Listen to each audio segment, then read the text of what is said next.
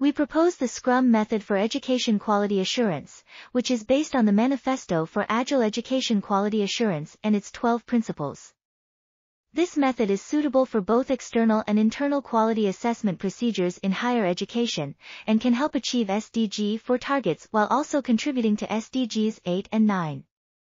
Additionally, we suggest including stakeholder feedback during the sprint review process, as well as incorporating the DIKW plus DM hierarchy into the framework for education quality assurance.